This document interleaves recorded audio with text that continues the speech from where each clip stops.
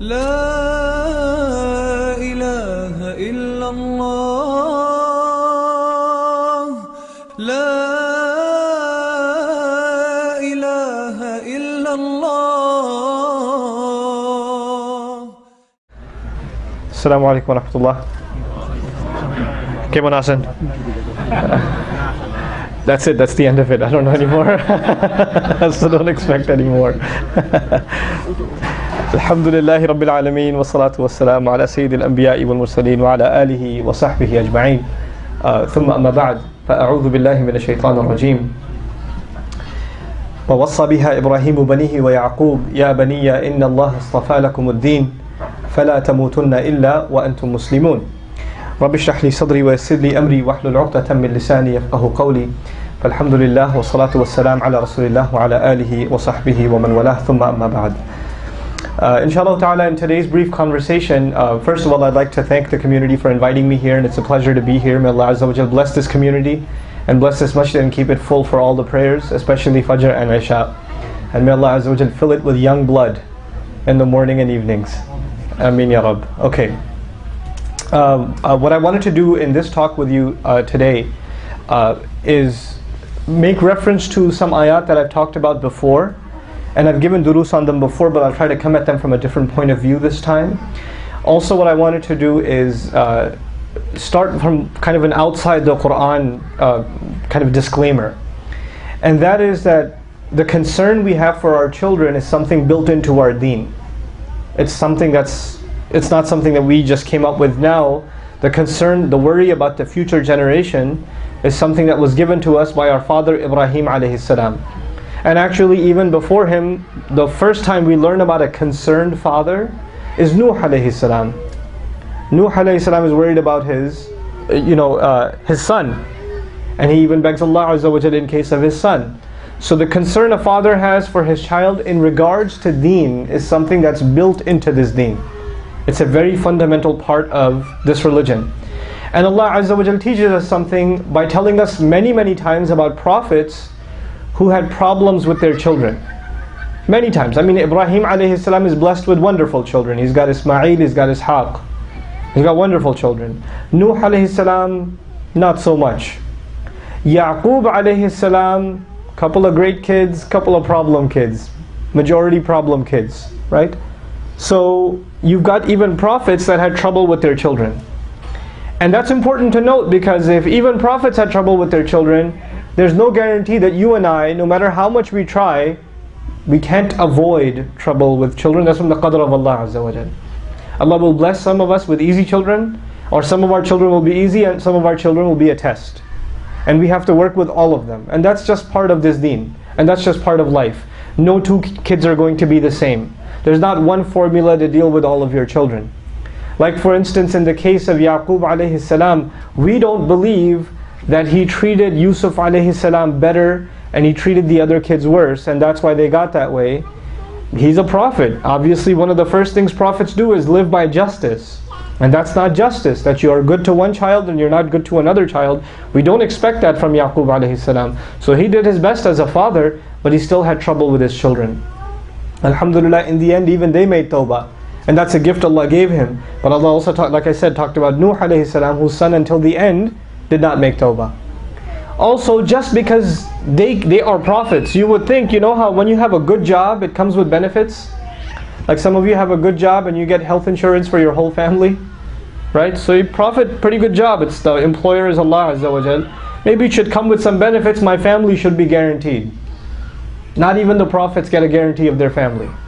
Not even the wife. Not even the child.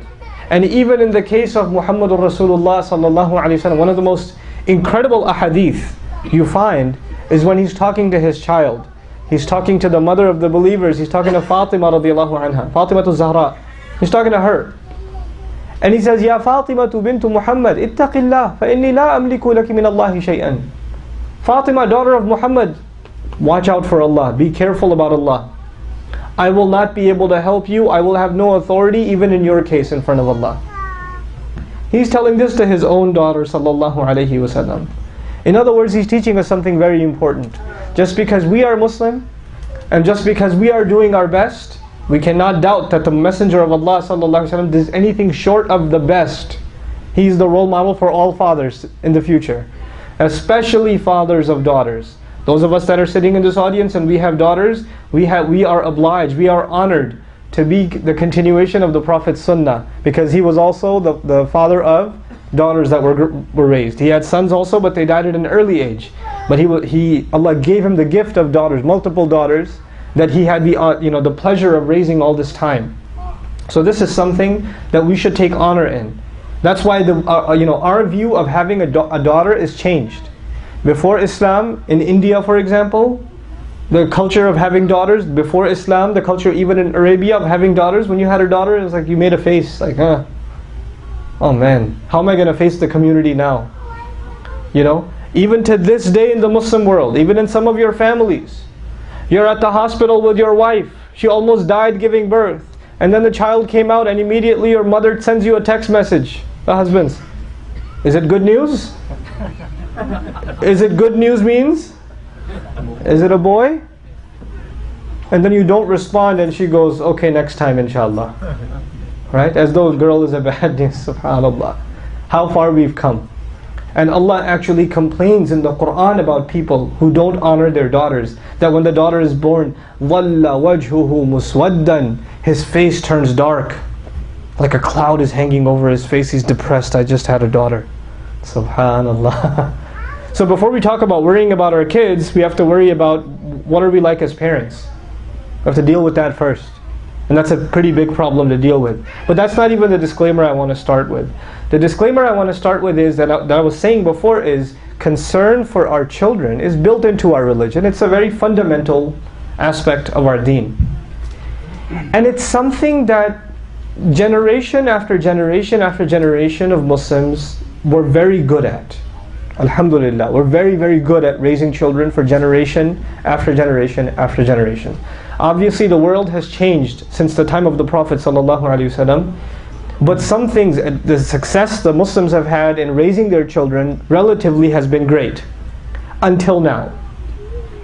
Something has changed in the world so drastically that it's affected not just how governments are run, it hasn't just affected how the economy works, it hasn't just affected how nations deal with each other, it hasn't just affected industry, it's also affected what happens inside the house. Not just the Muslim house, every house. The world has changed dramatically. What the family looks like now, it never looked like in human history. It never looked like that in human history. How children are raised now, it never looked like this in human history in any culture. Not just Muslim culture, in any culture.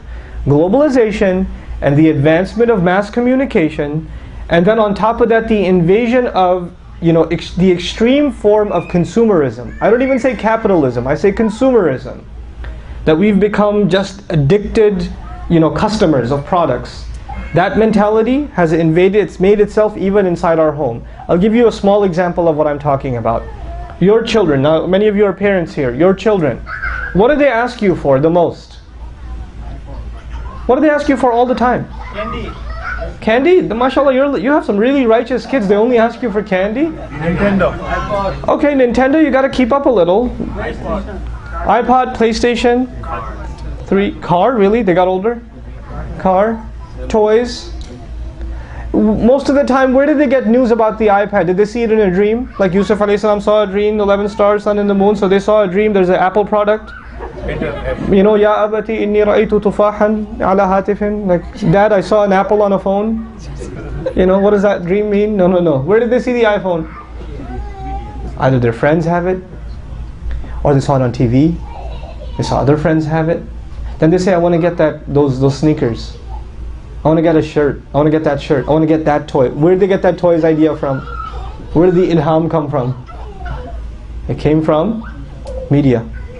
We expose our children to media, and in that media they're told to basically beg us to get them those toys, and we get them those toys. And by the way, they're not just the only victims of that, we are victims of that too.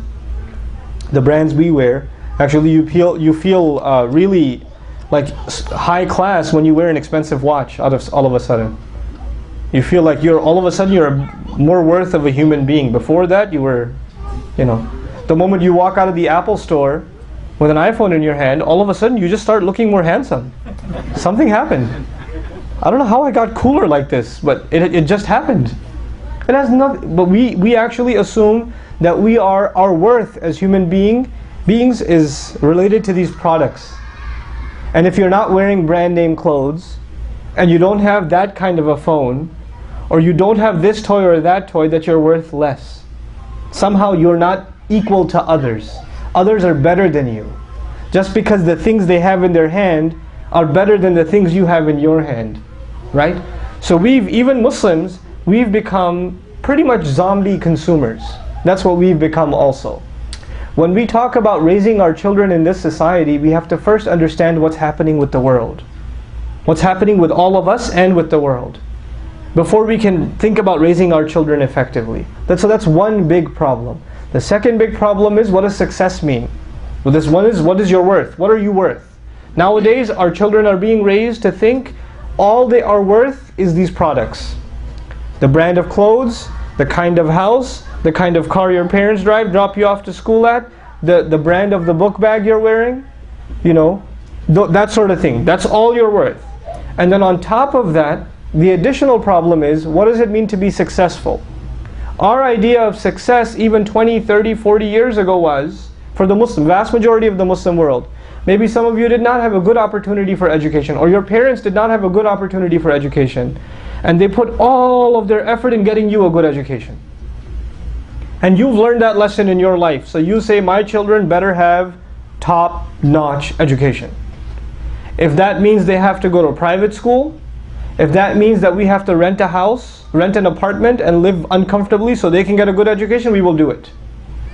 If that means we have to take an insane amount of money for loans to put them in an Ivy League school and to put them into an expensive med school or to put them into an elite program, we will do it. Why? Because the most important part of your success is what? Your education. And the children here, they're told by their parents this over and over and over and over again. You have to have an education. You will be a failure in life if you don't get a good education. You have to finish college, then you have to finish this, and you have to finish that. And if you're from the Indo-Pak subcontinent, obviously if you're not a physician, then you have failed. And you should not expect anything from this dunya. Now the only thing left for you is akhirah. Because, and your parents will never be happy with you now because you are not a surgeon, or you're not, even don't be a dentist. Dentists are humiliating. Just don't even bother with that, right? So that's what we've done. Our idea, and by the way, why is it that being a physician is so important in a certain segment of our community? Do you know why? Because it pays the most. It's not because you get to save lives or because you're serving humanity. That has nothing to do with it.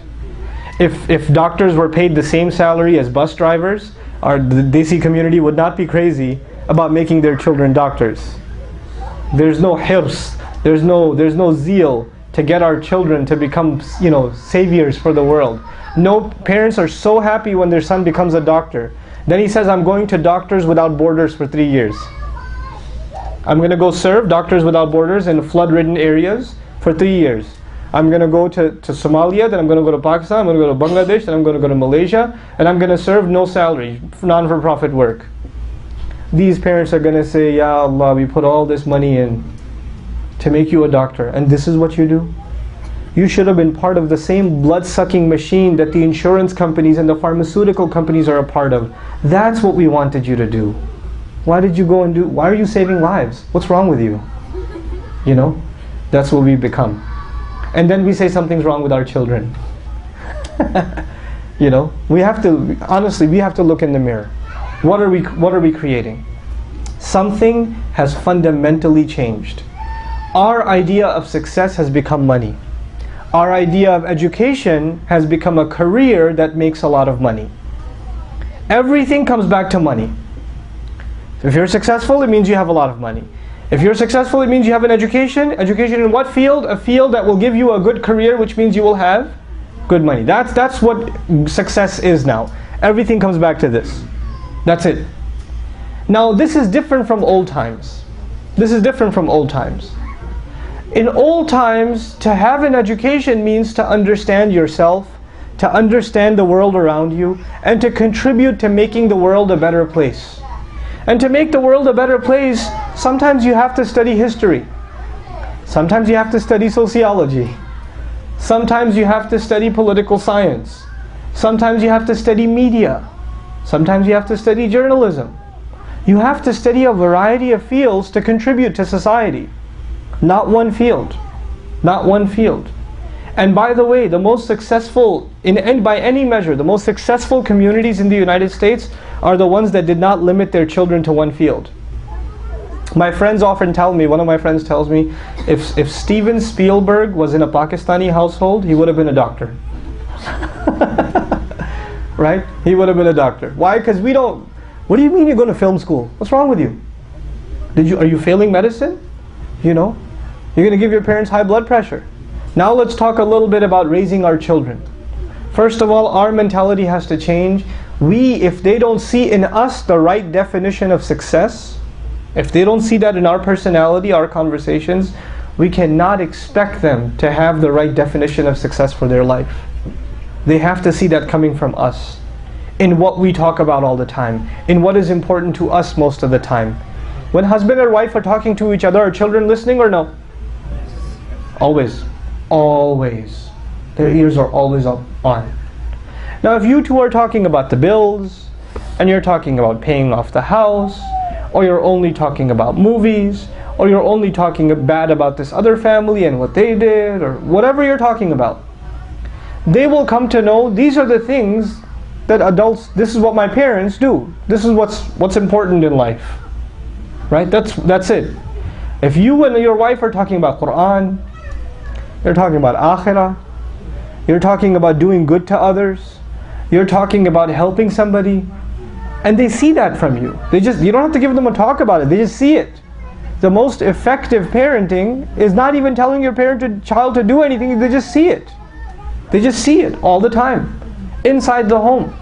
A lot of you think if I just bring my child to a Brother Nouman lecture and sit him down, inshallah ta'ala, after that, لَيَكُونُنَّ مِنَ الصَّالِحِينَ, they will be righteous after that.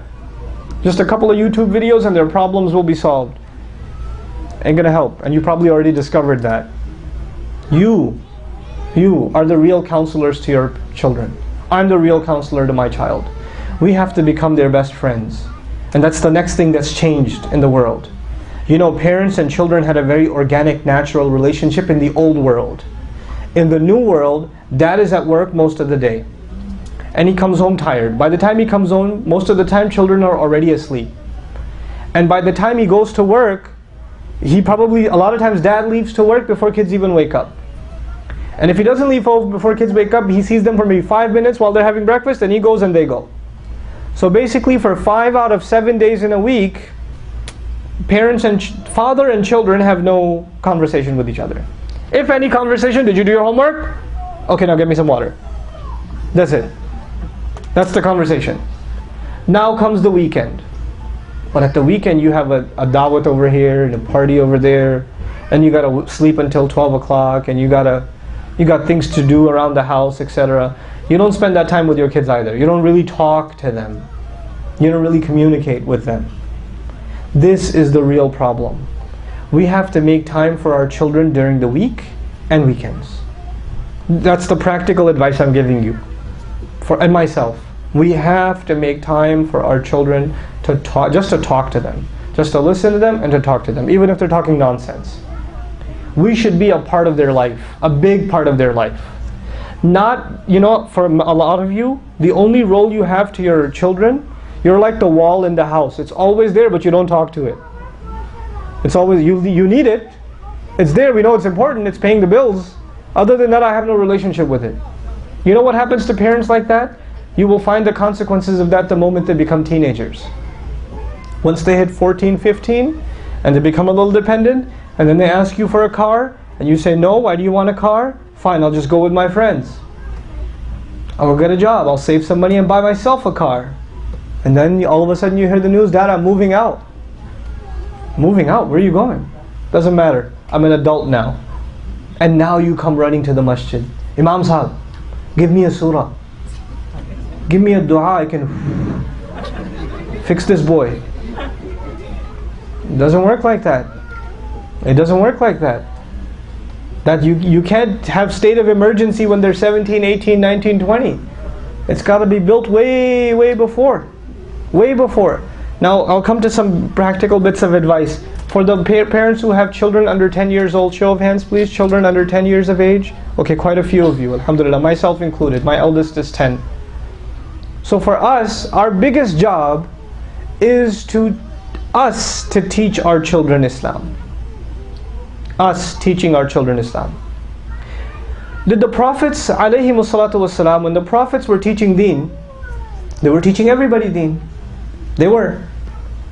But when Allah Azza wa Jal talks about children learning Islam in the Quran, there's very few times Allah talks about children learning, children receiving advice. But whenever He talks about it, it's from the parents. Listen to that again. Whenever Allah talks about children getting guidance in the Quran, it's always from parents. And within the parents, it's always from the father. Because the mother is always there. The mother doesn't have to do extra work to be there for the child all the time, and to care for him all the time, and to give him advice all the time. You don't have to give moms training on how to be a mom. It comes naturally. Allah put that inside them. Fathers, however, are horrible. We have to go through training to become real fathers. It doesn't come naturally to us. Just because you had a baby, when a mother has a baby, her feelings, her emotions, everything changes immediately. Changes. A father is like, 3-4 days go by, friends say, hey, heard you had a baby. Yeah man, it hasn't hit me yet. Somebody needs to hit you so it hits you. You know what I'm saying? It hasn't hit me yet. Because the feelings of fatherhood, they're not natural to us. We have to build them. We have to work on them. Right? So Allah mentions Luqman radiyallahu anhu, making the time, finding the right opportunity, and then talking to his son. We find Yaqub alayhi salam talking to his sons. Ya baniya inna Allah astafa lakumuddin. We find Ibrahim alayhi salam saying this to his sons. Same exact advice Yaqub alayhi salam gave to his sons. That's pretty amazing, because that told you that father did a job to his child, not just on how to be raised himself, but how to be a father. We're going to teach our children how to be good fathers one day. Because Ibrahim taught Ishaq, and Ishaq taught Yaqub. And what does Quran say? Ibrahim and Yaqub, meaning grandfather and grandson, said the same exact thing. Did they say it at the same time? No. They said it 2 generations apart from each other. Ibrahim was talking alayhi salam to Ismail and Ishaq. Yaqub alayhi salam was talking to his 11 sons. He was talking to his 11 sons. But they said exactly the same thing. وَوَصَّى بِهَا إِبْرَاهِيمُ بَنِيهِ وَيَعْقُوبُ يَا بَنِيَّ إِنَّ اللَّهَ اصْطَفَى لَكُمُ الدِّينَ فَلَا تَمُوتُنَّ إِلَّا وَأَنْتُمْ مُسْلِمُونَ. That's incredible. That Allah says the grandfather and the grandson gave the exact same advice. Why? Because the tarbiyah was passed down, not just on how to be a good son, but one day how to be a good father. How to be a good father. That's the kind of tarbiyah. In other words, we're going to be giving tarbiyah to our children even when they become fathers. Even when they get older, we're going to give them advice about raising children.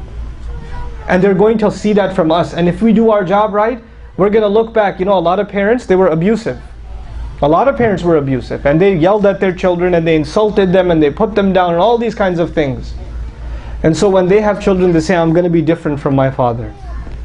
I'm not going to be like my dad. I'm going to love my child. I'm going to be this way, that way, or the other way. We end up being exactly like our fathers, whether we like it or not, by the way, in one way or another way. But here what we're learning is the power of generation after generation if you do your job right with your children. If you do your job right. And by the way, another important question, are Ibrahim's children the same quality as Yaqub's children? Are Ibrahim's children, who are Ibrahim's children alayhi salam? Ismail, Ishaq. Who are Yaqub's children? Yusuf alayhi salam, Binyamin, and the rest of the brothers. Same quality or no? No. But the advice is the same, right? The advice is exactly the same. How come? What Allah is telling us, teaching us here is, it doesn't matter if you have easy kids or difficult kids, you have to do your job. There are some parts of parenting that don't change at all. Other things have to change. Other things happen. But this part of parenting will not change at all. You have to give your children the teaching of deen. It will come from you. It will not come from a qari sahib. It will not come from the imam or the khatib. It will come from you. And so I come now as my talk winds down, I want to share with you some very practical, immediate things that all of us can do, myself also. I personally believe that Islamic education needs to experience a revolution. That's my personal belief, that Islamic education needs to experience a revolution. What do I mean by that? There is Islamic studies for the alim. The alim will study fiqh, hadith, tafsir, aqidah. He'll study all of these things and he'll become an alim. And he will study them at a very high level. But there's a level underneath that we need to create, actually. It doesn't really exist too much yet. And we need to create it, a level of learning Islam just for daily practice, daily life. Now, I'm not talking about fiqh. I'm talking about advice for fathers. I'm talking about advice for wives. Just a curriculum. How to be a good Muslim wife. How to be a good Muslim husband. How to be a good Muslim father. How to be a good son. How to be a good daughter. What advice does Allah have? Entire curricula just based on making us good human beings. This is education. Real education is not that you know how to do C++ and you're Microsoft something something certified and you're Cisco certified and on top of that you have an accounting degree and you got an MBA. All of that means you can make money. That does not mean you're educated. That just means you can make money. That's it. That's all that means. That does not make you a better human being. I know plenty of physicians that are terrible human beings. I know plenty of programmers that are horrible human beings. They're very jahil. They're uneducated in how to be a husband. They're uneducated in how to be a father. What good is their education? All that is skilled labor. You're just a better worker at the factory. That's all it is now.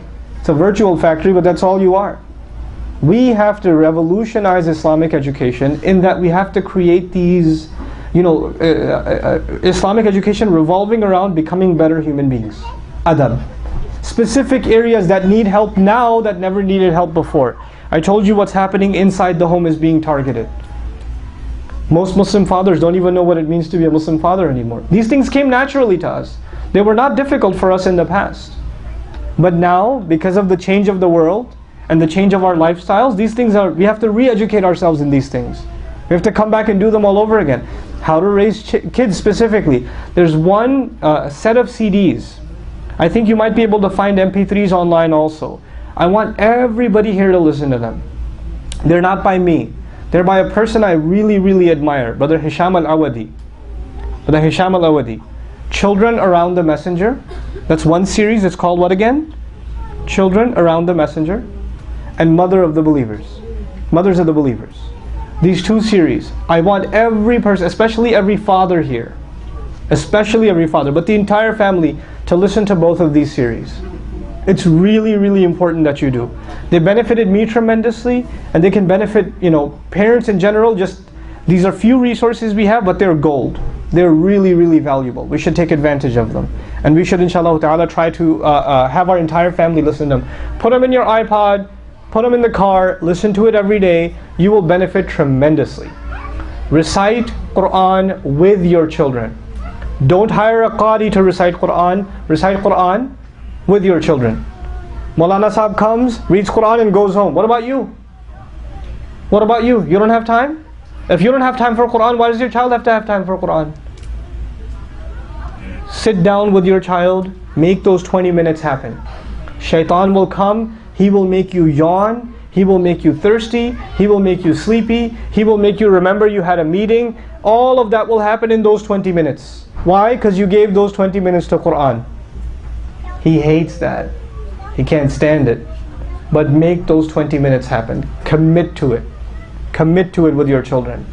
Get the entire family. There's one part of the day we're going to sit and we're going to recite Quran. Listen to the explanation, at least the translation of the Quran together as a family. If you can't do it for an hour, do 10 minutes. It's okay. Just listen to it. Just a little bit of 10 minutes of Quran. I'm beyond the recitation. Recitation, I told you how many minutes? 20 minutes. Listening to translation, some tafsir, some explanation, how long? 10 minutes. So how long every day? 30 minutes. You as a family just did something for Allah. My recommendation between Maghrib and Isha. And my recommendation, right now you're going to say, kids have exams, it's May, let the semester end. Fine. You know what? I'll give you that. This whole summer, this is what you do.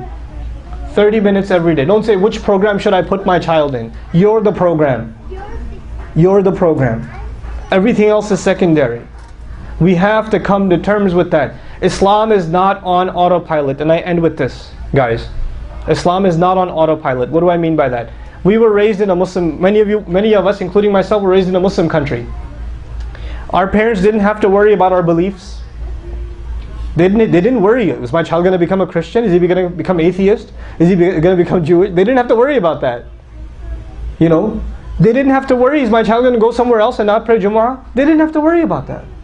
That thought never came in their mind. They don't have to worry that, they didn't have to worry about you that you're going to end up in a gang or drugs or run away from home. They didn't have these issues. So Islam, they didn't have to worry about teaching you too much because the entire society in some way or another was teaching you. The school was teaching you, the adhan was being heard all over the neighborhood. Society was giving you Islam. Are we in that situation now? No. So you cannot raise your kids the way your parents raised you, because you're not in the same world. Everything you assumed will just be okay. It'll be okay. We came out okay. You came out okay because you lived in a different world, buddy. This is a different world. We have no guarantee our children will be holding on to Islam. We don't have that guarantee. We don't. The pollution outside is not just of, car smog. The pollution outside is of kufr, is of raib. Taraddud. People are becoming doubtful. I cannot begin to tell you how many teenagers I've met who are not sure about Islam. They're just not sure. And they hear so many bad things about the deen all the time. We're in Texas after all. They hear so many terrible things. To this morning, 2 Mormon teenage boys came to my house before Jumu'ah. Knocked on the door. Teenage boys. It's amazing, right? Teenage boys doing da'wah. I was like, man, if we had that, that'd be awesome. Which teenage boys you see get dressed up, they get dressed really nicely, like a uniform. They grab their bikes, it's 92 degrees outside, and they go house to house. We want to tell you about the Word of God. You know how much courage that takes? And before I start ripping their religion apart, I'm going to say, man, I appreciate what you guys are doing. That's amazing.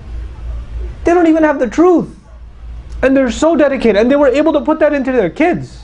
Why? Because the Mormon community decided our children are our top priority. Forget everything else. We're not going to preach our religion. We're not going to teach it to anybody else. We don't have to build huge centers. All we have to worry about is our kids. That's it. We make sure they understand our religion. So they're teenage boys carrying this religion. And I'm sitting and I'm talking to them and they believe this is the Word of God and it's a miracle. I was like, wow, guys. It's not a miracle, but I really appreciate your dedication. I really, really appreciate your dedication. That's the kindest. I'm not saying we become Mormon or be like the Mormons, but I am saying, man, when you see something good, you should appreciate it. If they've got a good quality, it is to be appreciated. We have something to learn from other communities. We do. And I tell you very quickly, the world is shifting.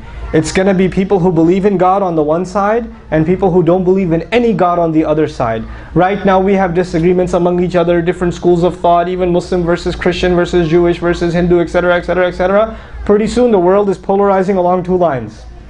I don't believe in any God. In any religion, I believe in a God. That's the shift that's happening. That's the polarization that's happening in every corner of the United States. And it's happening like wildfire. Don't you for a second think it's not going to affect the Muslim community. It is. It absolutely is. You and I have to learn Quran as parents, not for our children, for ourselves. We have to learn Quran. We have to love it so much that our children, as they're raised, they know, my dad, somebody asks, what does your dad like to do? They say that he loves to learn the Quran. He's always talking about the Quran. I learned everything I know about the Quran. Most of it I came from my dad. He's always listening to an explanation of it. He's always telling me to recite more. He's always memorizing it. He loves the recitation of it, all this stuff. We have to become a nation of Quran. Why? Because the Prophet ﷺ was surrounded by people who doubted, just like we are surrounded by people who doubt. And the only thing that gave him belief was what? Quran, the Word of Allah. It kept him strong. We have to become that nation again.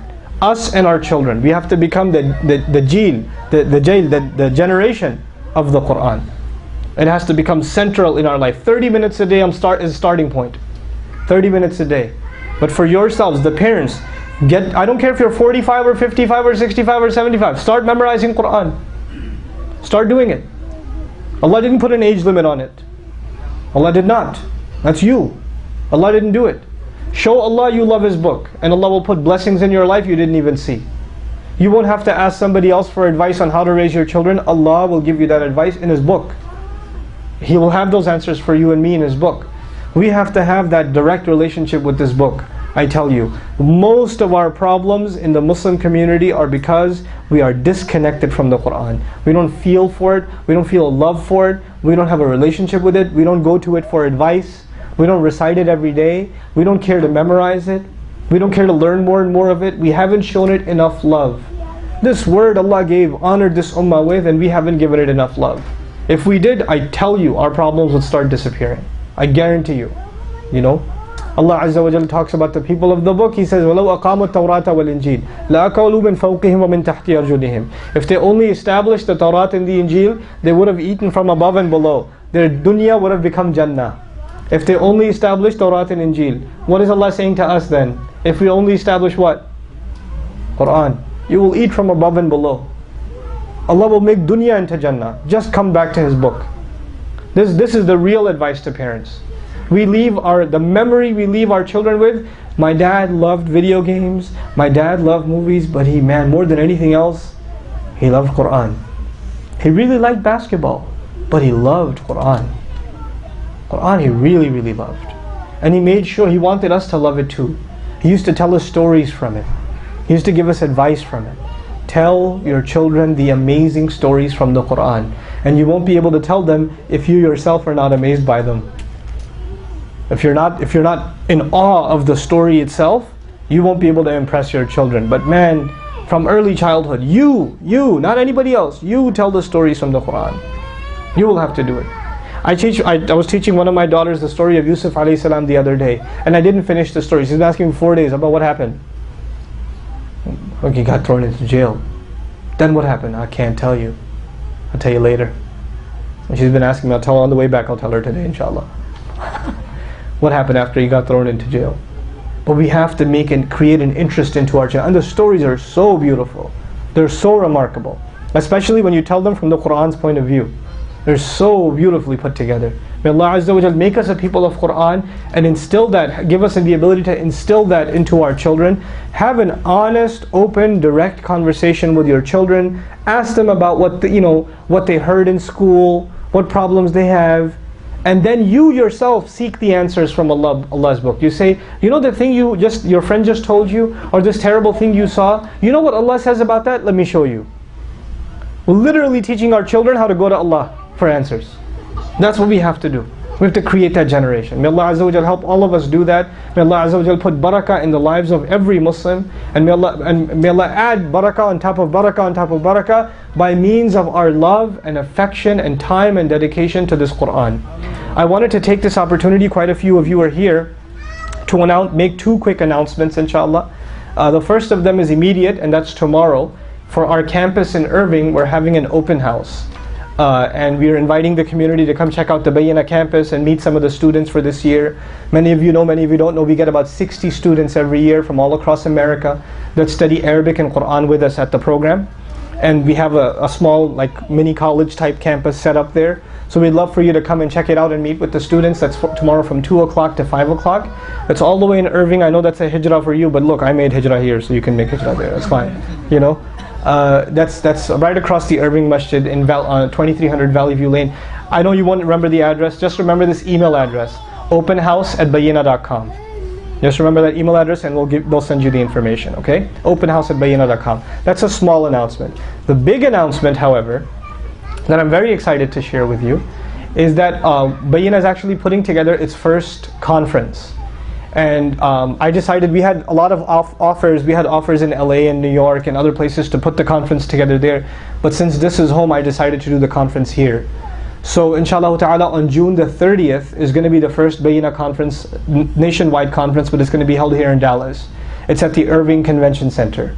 inshallah ta'ala. And that's once again June the 30th. Myself, Sheikh Abdul Nasir Jangda, and Imam Suhaib Webb from Boston is going to be there.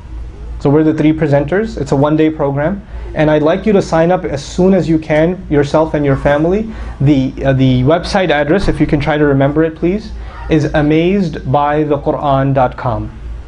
amazedbythequran.com. That's the name of the conference, Amazed by the Quran. All three of us are going to be presenting our favorite passages from the Quran from this year's studies. That's what all three of us are going to be doing, inshallah ta'ala. And there are other, kids activities and other programs there too. So I hope all of you will join and help me spread the word in the area about the conference and help people sign up for that. Once again, let me see if you remember. What's the website address? amazedbythequran.com. Jazakumullahu khairan so very much for listening attentively. If you folks have any questions, I don't know if we have time before Salat, but if we do, I'll take them now, inshallah ta'ala.